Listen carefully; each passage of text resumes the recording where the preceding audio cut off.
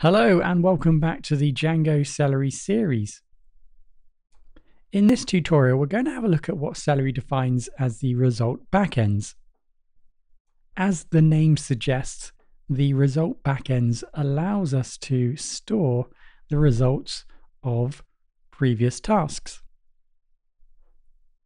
So as you might imagine, Celery does support multiple different types of backends for storing results.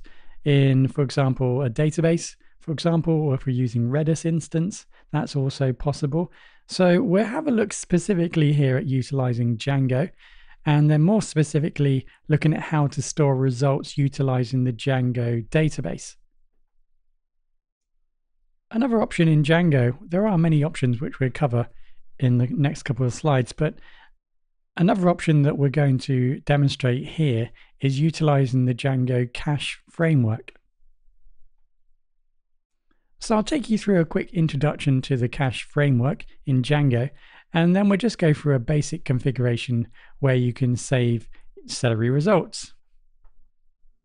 Okay, so let's go ahead. First of all, we're going to install Celery results backend. So if you haven't got a package, or if you haven't got an application ready to do this, you can download the application in the repository. There's a link in the description. So go ahead, if you like, and download the repository in the description. If you do install that package, you'll find that there's going to be a requirements text which you'll need to install. And also I've left a commands text here just to help you out with a few commands if you've forgotten them, if you're not familiar with some of the different commands that we've used so far. You will find 3 tasks that correspond to the different tasks that you'll find in this tutorial series. Okay, so we're going to go ahead and install the Django Celery results package. I've already started that operation here just by running the pip install Django Celery results. So once that's done, you'll need to then head over to the settings file in this case, the core. So this is the core application settings, and you'll just need to add that to the installed apps. So next up, we're just going to create the Celery database tables. So we just need to migrate this. So this package comes with a set of tables that we just need to migrate. So we can migrate that individually like this. That's going to create a Windows path is not iterable. If you do get that problem on one of the repositories that you download from the GitHub Very Academy account, just try and reinstall the application again and just go through the process. I found that that was the only way to get that problem solved. So moving on. So once you've installed the tables for the Celery results, go ahead and start the server and go into the Django administration. So again, if you're using this repository, the password and username is just the letter A. So you can see that upon installing the Celery results package, we have a new table available, task results, and we've got a few different options here. So let's just go ahead and start the servers and run a task and see what happens in this area.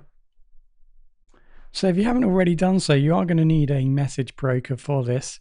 So in the previous tutorials, we did install RabbitMQ, and I've left some information here on how to get the MQ started. So here again, I'm just running it from this link here. So I've installed RabbitMQ into the default installation.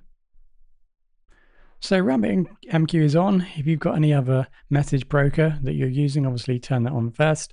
And then we just need to go ahead and create a task. So we've already built a task already. Remember, we've got this Celery file here. Detailing an instance of Celery called core, and we went ahead also, I didn't really explain, we also utilized the init.py file here. Like it says here, this will make sure the app is always imported.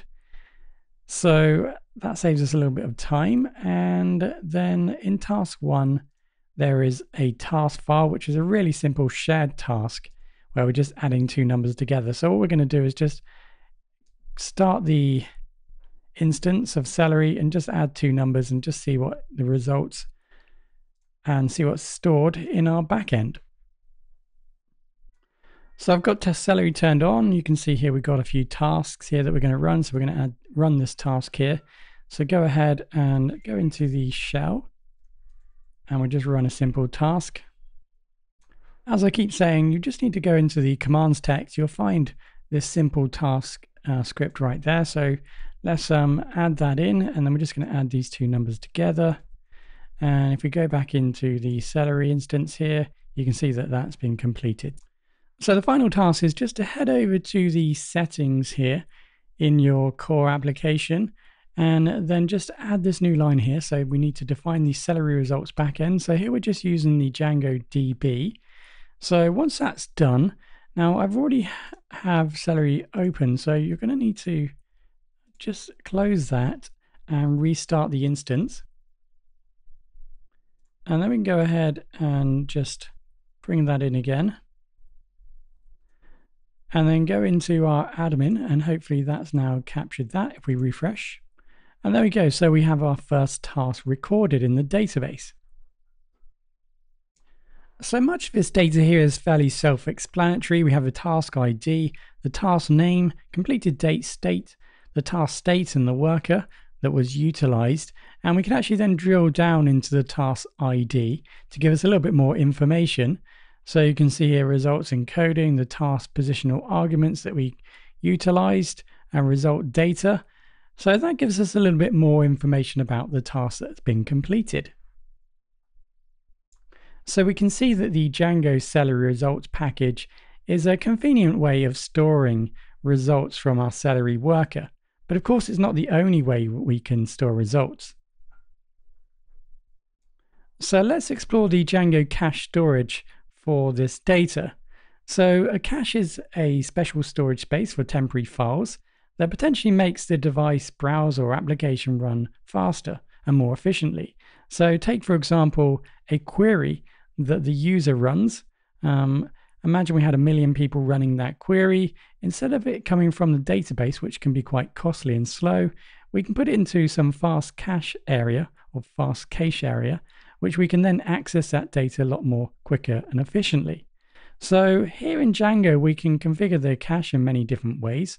We could potentially utilize database cache, file system cache, or indeed the memory. If you read through the Django documentation, you'll notice that it mentions Memcached, which is a very powerful memory-based cache server. And it points out that in the documentation that Facebook and Wikipedia utilize this technology. So on a much smaller scale, that's not necessarily required, but it's something that potentially you could explore. So alternative options for Django Cache that we can configure is the database caching.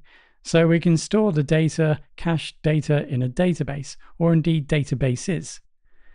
And additionally, we have the file system caching. So here we can serialize data and store essentially each cached value into separate or multiple files. And in addition to that, we have the local memory caching, and also for developmental purposes, the dummy cache. So here we can, in the dummy cache, which doesn't actually cache, it just implements a cache interface without doing anything. And this can be useful, like I said, while developing. If you want to have this facility in place, or if it's something that your application requires, but it isn't something that you necessarily need to do on a development server. So let's go ahead and create a cache database. So here in the settings in the core again, we create this Celery cache backend and define it as default. And then we create our cache here, so default, and then we define the backend, which is going to be the Django core cache backend DB database cache. And then we have the location. So this is a table that's going to actually hold the data. And I've called this cached DB or cache DB. So now we need to go and actually build this table. So here we're going to run the manage.py file and also command, and then we're going to go and utilize create cache table. Sorry, you can't see that because of the long path here. And then I'm going to go for a dry run, and that's going to actually show us what's going to be developed or built. So go ahead and build that or commit that. And you can see here, we're going to create a table called cache DB, and we've got the cache key, value, and expires. So that's what we're currently going to create, and how it knows obviously the fact it's going to create this table is because we've set it here, the location. So we can go ahead and just commit that. So obviously we don't need the dry run. So that's going to build the table.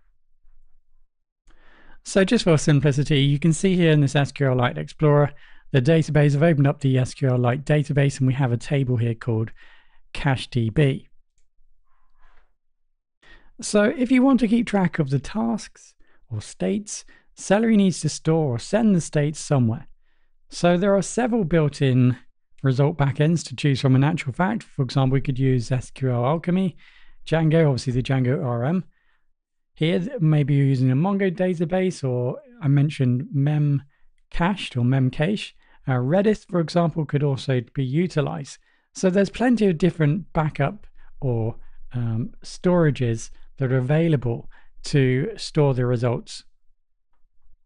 So this tutorial represents a small building block of knowledge as we further develop our understanding and knowledge of Celery or utilizing Celery in Django.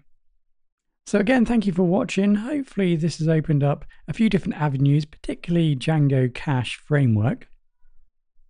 The cache framework is something that we haven't covered yet in any Django series, but it's definitely something that we need to look closer at further along the line. So again, thank you very much, and I'll see you in the next tutorial.